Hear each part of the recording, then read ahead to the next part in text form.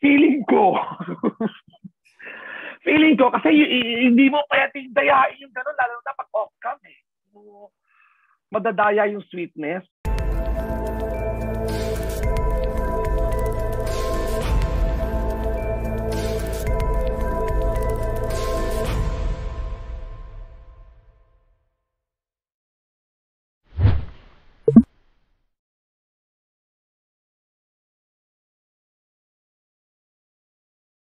So, sweet sila. Yun lang napansin ko.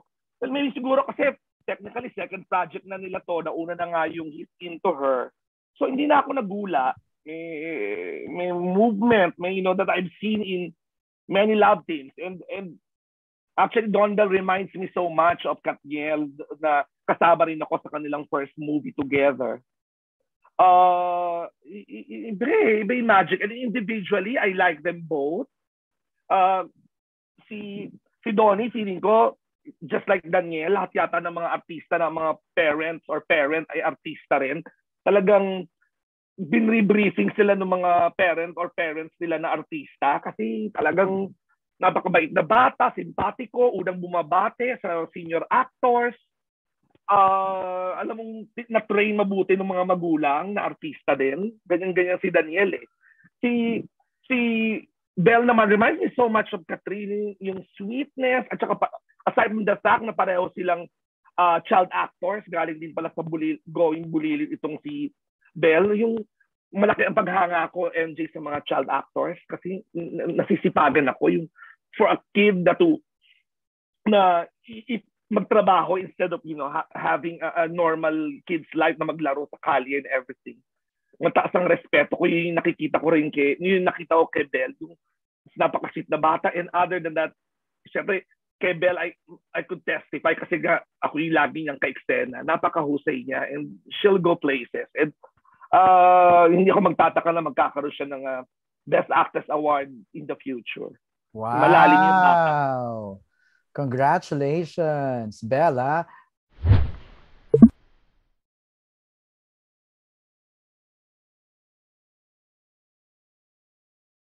Feeling ko, kasi hindi mo pwedeng dayain yung gano'n, lalo na pag off-cam eh. Madadaya yung sweetness.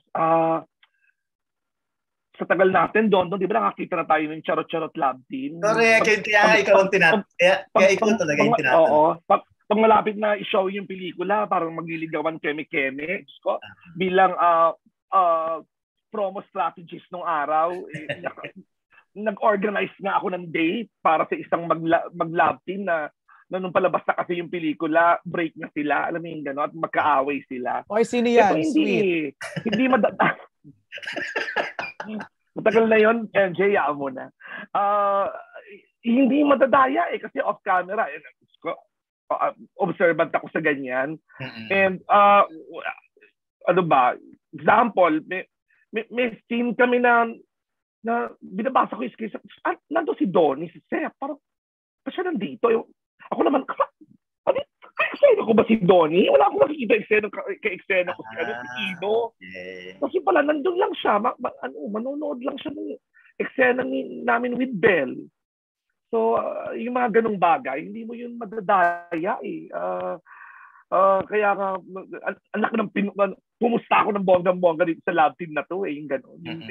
This is it, yung number 1 ng 2021, yung pandemic lab team ito, yung ganong level.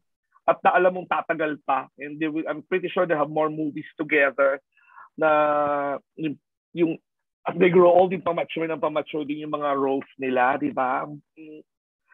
Feeling ko yung mangyayari dito sa lab team na ito.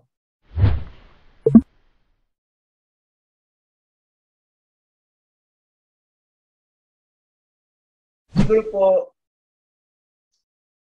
well, first of all, we're, again, very humbled and flattered whenever people say na love team nyo, parang yung support and stuff. Kasi syempre, sobrang grateful kami sa support.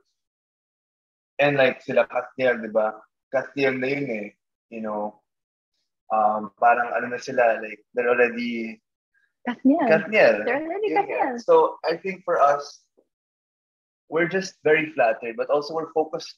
We're focused on just getting our own path, Our own journey. our own journey, and learning every day, learning with each other, supporting each other, and just making sure that we keep our feet on the ground and we never stop learning, and that we give the glory to God all the time.